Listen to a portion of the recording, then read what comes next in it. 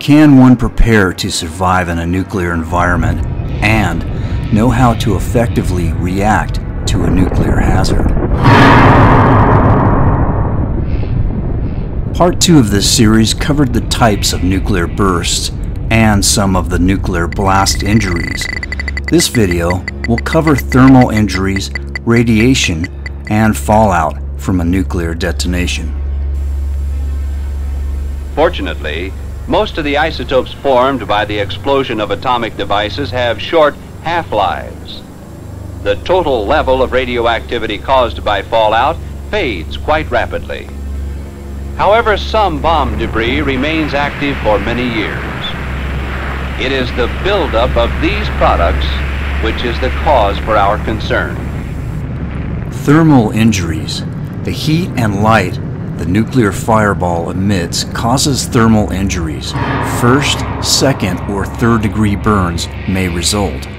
Flash blindness also occurs. This blindness may be permanent or temporary depending on the degree of exposure of the eyes.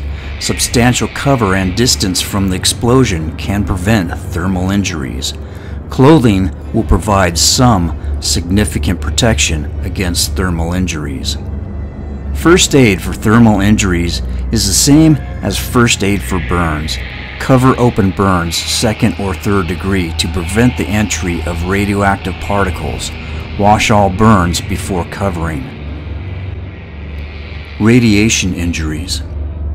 Neutrons, gamma radiation, alpha radiation, and beta radiation cause radiation injuries.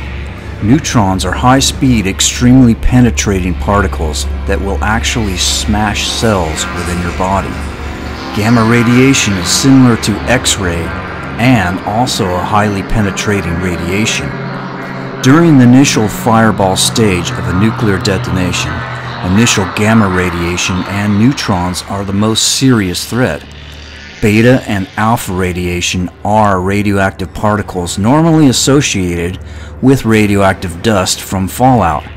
They are short-range particles and you can easily protect yourself against them if you take precautions. Residual radiation. Residual radiation is all radiation emitted after 1 minute after the initial nuclear explosion.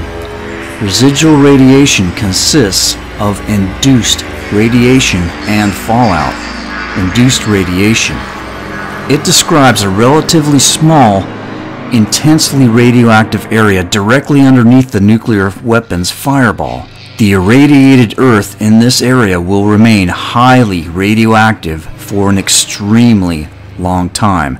You should not travel into an area of induced radiation. Nuclear fallout. Fallout consists of radioactive soil and water particles as well as weapon fragments. During a surface detonation, or if an airburst nuclear fireball touches the ground, large amounts of soil and water are vaporized along with the bomb's fragments and forced upward to altitudes of 25,000 meters or more. When these vaporized contents cool, they can form more than 200 different radioactive products.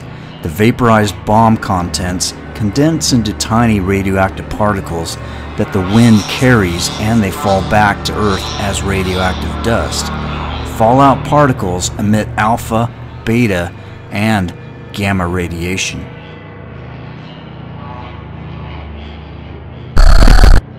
Alpha and beta radiation are relatively easy to counteract, and residual gamma radiation is much less intense than the gamma radiation emitted during the first minute after the explosion. Fallout is your most significant radiation hazard, provided you have not received a lethal radiation dose from the initial nuclear detonation.